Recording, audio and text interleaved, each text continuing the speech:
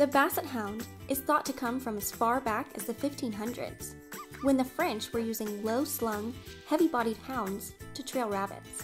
The word bass is French for low, befitting the Basset Hound's signature stature. Bassets are heavy-boned dogs with a thick body on short, stubby legs. Because they are a large breed, Bassets are slow-maturing dogs, often not reaching full size until 2 years old. They have an average weight of 40 to 80 pounds.